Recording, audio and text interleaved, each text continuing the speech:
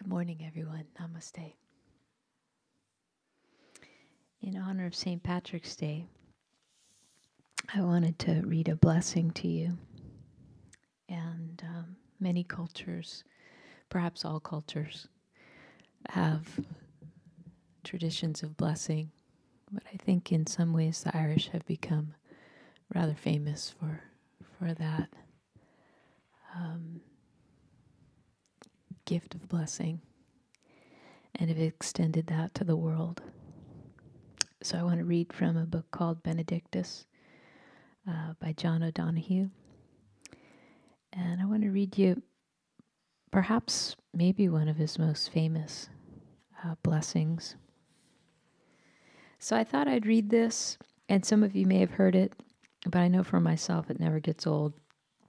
And then we could just sit in silence for a few moments after and just let it sink in before I begin the talk. It's called A New Year Blessing, Benacht, for Josie. On the day when the weight deadens your shoulders and you stumble, may the clay dance to balance you. And when your eyes freeze behind the gray window and the ghost of loss gets into you, may a flock of colors, indigo, red, green, and azure blue, come to awaken in you a meadow of delight. When the canvas frays in the curach of thought and a stain of ocean blackens beneath you, may there come across the waters a path of yellow moonlight to bring you safely home. May the nourishment of the earth be yours. May the clarity of light be yours. May the fluency of the ocean be yours. May the protection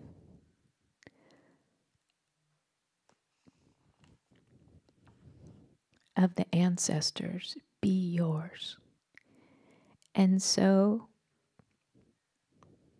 may a slow wind work these words of love around you, an invisible cloak to mind your life.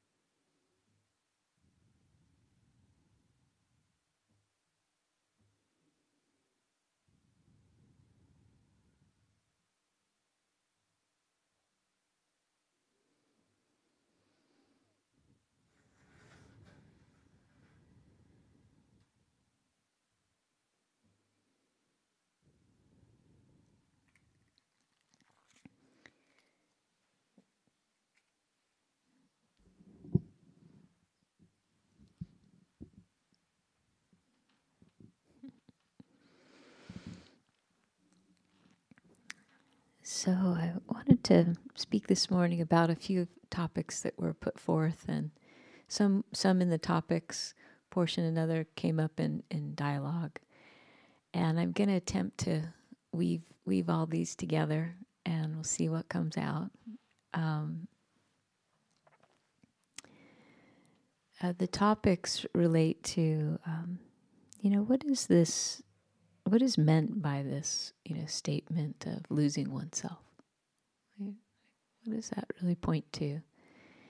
And another topic was when you might encounter a sense of nothingness, and in particular in meditation, and kind of resting into what sometimes I'd call like the womb of the universe. It's right down here in the hara, and the sense of self as we typically identify with may feel like it begins to dissolve and let go into that nothingness. What might be a reference? And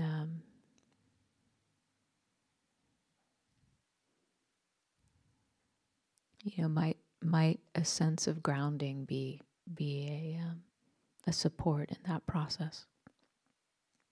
But also a topic came forward last night that I didn't really address head on, because conversation I intuited could go a different way. But the question was, how do we know what's true? How do we know that?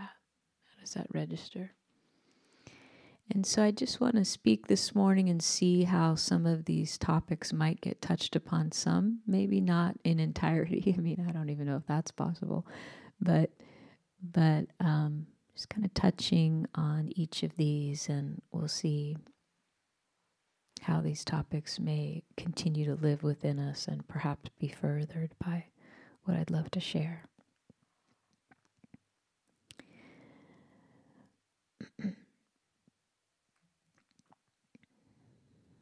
First, I want to mention that St. Patrick's Day has a particular meaning for me, because,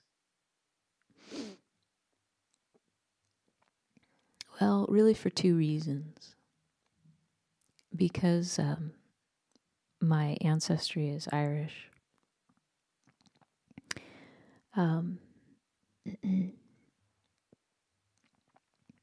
There's some sense of orienting toward a sense of clan and belonging. And I think that that's something that may run through all human beings in a certain way, maybe not in just the way the Celts express it. But I think that there's perhaps some yearning that is in the heart of every human being to somehow be connected and belong to a greater whole. And I also find a particular special meaning for this day, because it was on the date of St. Patrick's Day that Adya asked himself in meditation, when sitting and listening to the sound of the bird outside his window, our window, he asked the question, who hears this sound?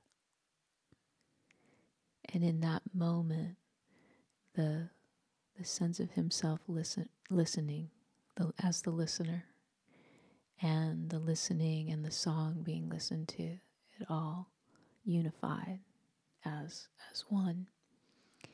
And the sense of himself as separate dropped away.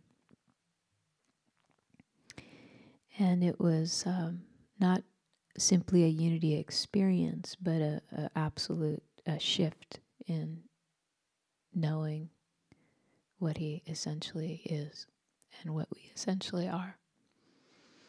And so I often, every time St. Patrick's Day rolls around, I always wish him a happy birthday, or, because it's a a birth of sorts, and he even wrote me a note as such after it happened, because I was sleeping while it happened, and he wrote me a note before he left for the morning and said, "Today's my birthday." And so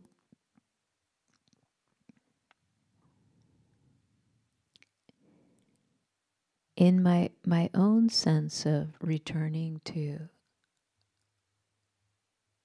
the ground of our true identity and having that very ground awaken and know itself through our incarnation, to have spirit consciously recognize itself as this manifest world. In that experience of mine, which was more than an experience, but the experiential factor, it gave me a real sense of, oh, this is what home is. This sense of knowing that we are part of, we are one expression of the totality, but also the entirety of the totality, essentially. And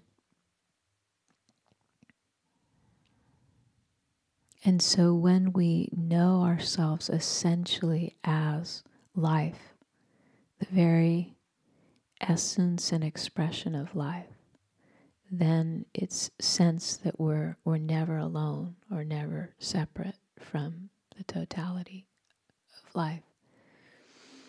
And so there was this moment where I said to myself, I remember, I'm home.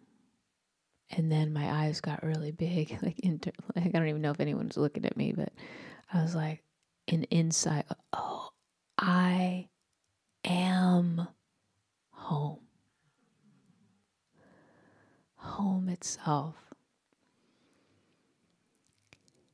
And so I think that drive for connection or belonging, or, I hope the safety that we were talking about last night, that can be supported by, a sense of,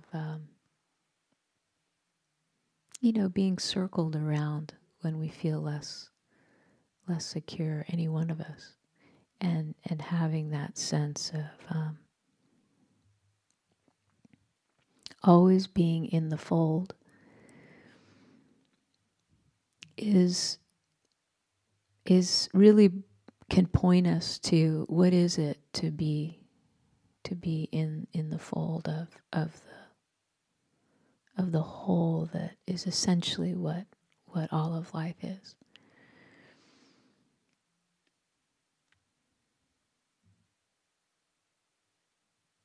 And so sometimes that yearning can be many things. It can be pesty.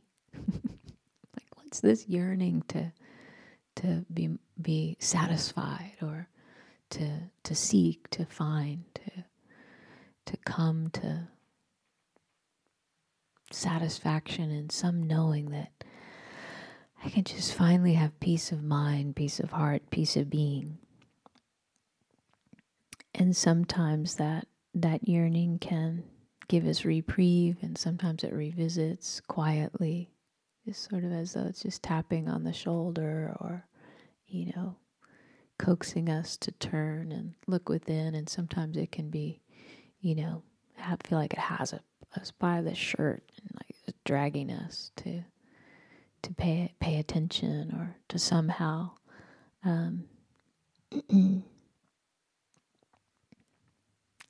give more of ourselves, or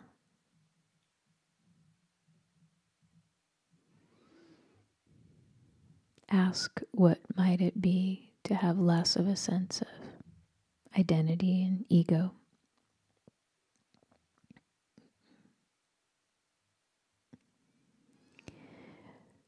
But this very yearning is something that is kind of tricky, because, when we ask a question like, what do we trust? Or what is true? Maybe this was more the topic, I think, that came forward last night. And how do we recognize that? It's amazing that it can actually come in the signature of yearning. You know, it's like, what? I trust yearning. And it depends how we relate with that yearning. You know, if it has us and it, you know, it drags us toward one desire or another, and we assume that we are a being of lack that constantly needs to be filled or satiated, then, you know, that yearning really is ruling us. But if we turn toward the yearning and really look afresh and give it a kind of respect and turn and say, okay, I'm listening. You know, what is this? And give ourselves to that. Then as we, you know, trace that very call of yearning to its source, it can find its satisfaction in our return.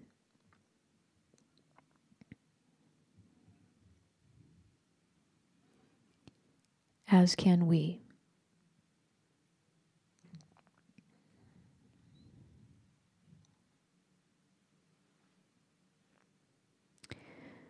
So I think it's no secret, you know, to those of you who know me even just a little bit, that I will often, you know, orient toward the body. And sometimes sensing what the body might register may seem not available or distant.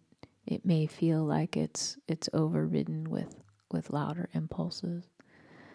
But I think most all the impulses, whether subtle or more gross or loud, in the body are all things that we might look toward and learn from.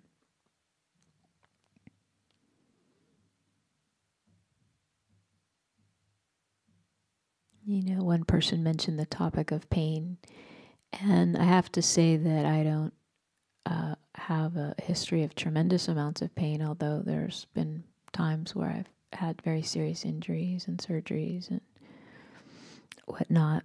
So I have some experience of it, but not the long-going chronic pain that some people experience. So I'm not necessarily the best to speak to it, but what I can say of pain is that when the body is hollering, you know, or squawking, and it could be a yearning, as I said earlier, it could be a pain, it could be a, you know, an influx of adrenaline, it can be lots of different signals. But when it's talking, it really appreciates attention and being listened to, in as much as we're able to do that. And I love how in one of the sharings last night,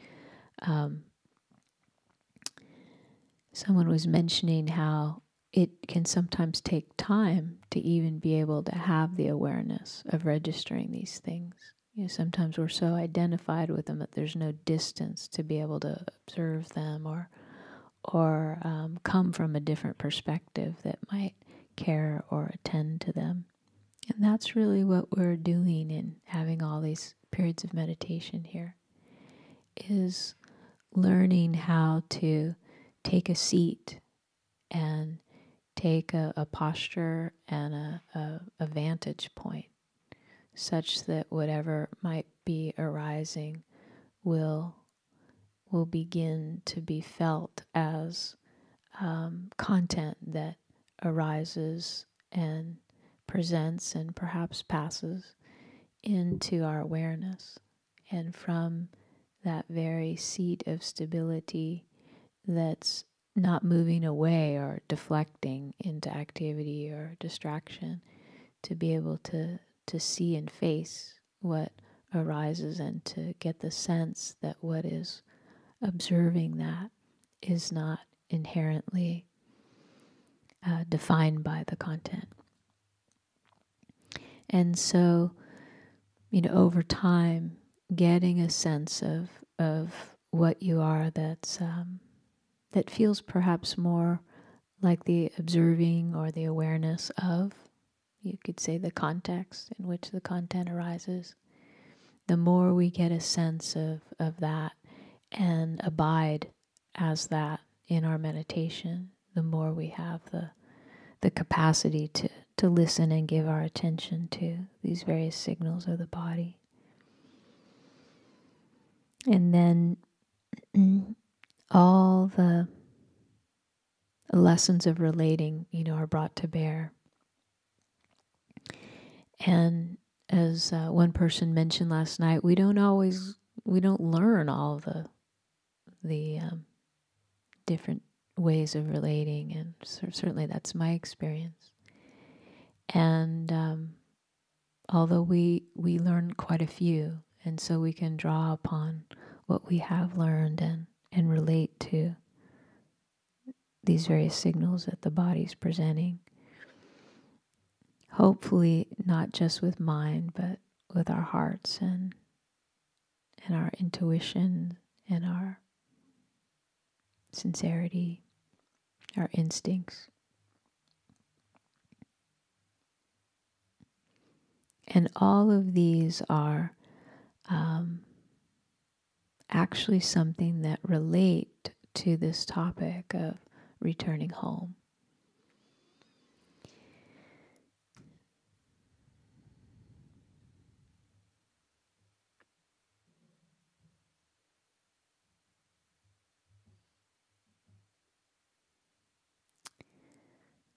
So what I mean by that is,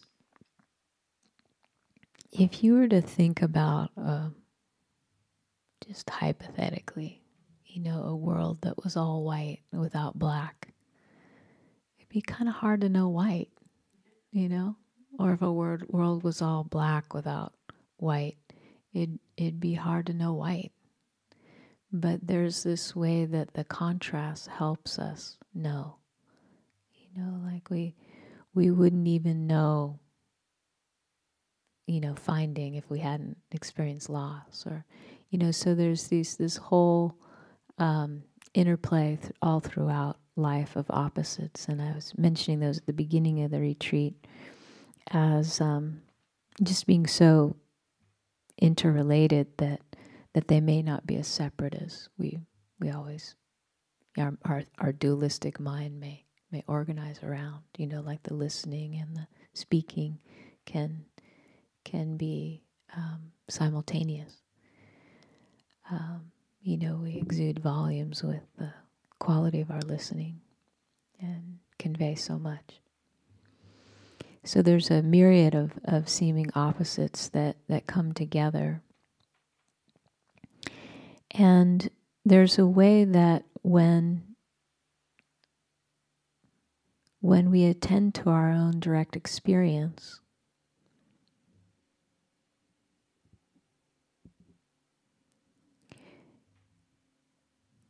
and recognize that sense of being present for experience, it also highlights and strengthens the sense of ourself that is presence, that is that which is available and being present to whatever our content of experience is. So not only might we be serving the very pain we're addressing, or the emotion that we're looking at, for example, or the person that we're talking to, or whatever it is that we're relating with, we're also serving the very expression of awareness and presence that is doing that, relating.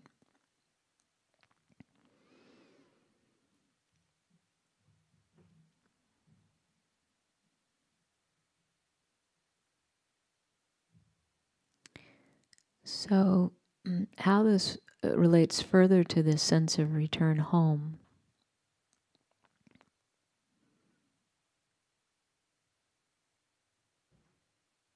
is basically through the absence of the signals that would evidence our separation.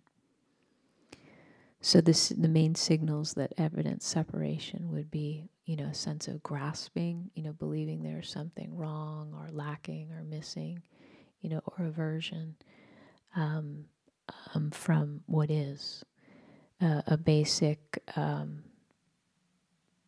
fear or assumption that what is not sufficient or is not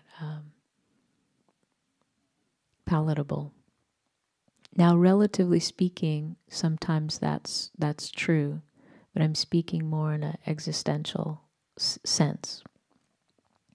Meaning sometimes, you're hungry, you need food, or, someone's acting inappropriately and, it's appropriate to say, hey, this needs to change, or whatever you say. But in an existential level, there is these mechanisms of, grasping and aversion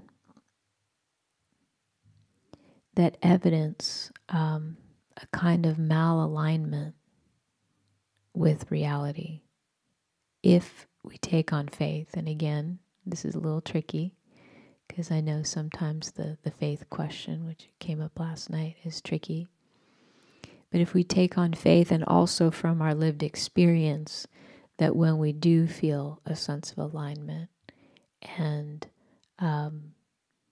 well-being, that sense of lack or wrongness or grasping and aversion isn't present. So it's not just faith, it's also experience. But in the moments where we don't feel that alignment, our past experience can evidence or can support a faith that there's something to return to. And sometimes in the very, very presence of like feeling something's off is the very knowing that things being on or aligned exists. And that's why we know it's off. By contrast, kind of like the black and the white. We need the opposites in order to know each one of them.